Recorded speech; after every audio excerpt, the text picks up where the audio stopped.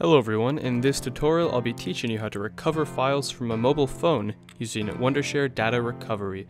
The first step is to connect your phone to your computer via USB, make sure it's a mass storage device, and then we'll launch Wondershare Data Recovery. Make sure you're in wizard mode, which is the default method that it loads up in. We'll select next, and now we need to select the file type we'd like to look for. In this case I'll look for all file types, and I'll select next. And then to select our mobile phone, we just need to select external removable device and select next. And now we need to decide whether we'd like to do a deep scan or a standard scan.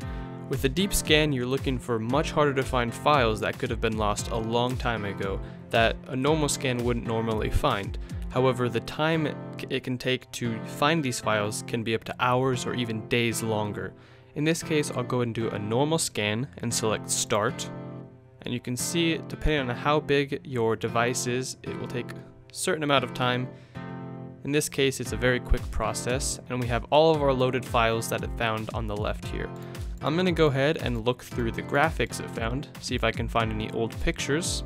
In this case, I'll look for JPEGs, and it found quite a few, actually 158 pictures. And I can click on them and actually preview what they look like, which is nice.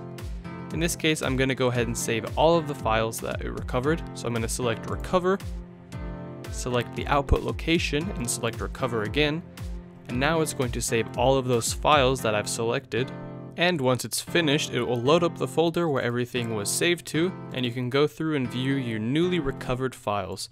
And that's how you recover files from a mobile phone using Wondershare Data Recovery.